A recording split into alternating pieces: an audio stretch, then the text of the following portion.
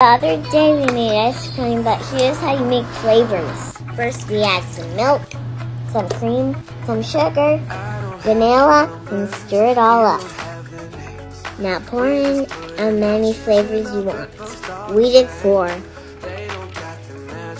For chocolate ice cream, add some cocoa. For berry ice cream, choose your favorite berry. You can add some pink. For mint chocolate chip, add green and mint extract. And chocolate chip. For marshmallow flavor, add fluff.